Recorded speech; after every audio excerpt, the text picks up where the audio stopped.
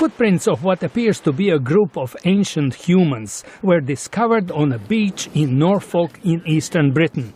They may be about 500,000 years older than the earliest footprints previously found in the country.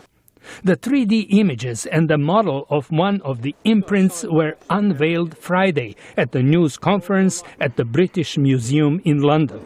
The museum's archaeologist, Nick Ashton, described the moment last May when he realized the footprints were left by a prehistoric man. It was only when this overhead view was emailed through to me back in my office, I suddenly looked at it and opened up the file. And I thought, this is absolutely amazing. You know, there is no doubt this really is human footprints. Ashton said the new discovery will alter the understanding of early human history in Europe.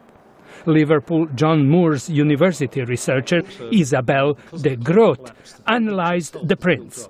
The spread of the footprint size gives us an indication that we have children, a number of children, and then probably some adults there with at least one, with probably one male. It is not known how the early humans survived in the cold environment of ancient northern Europe.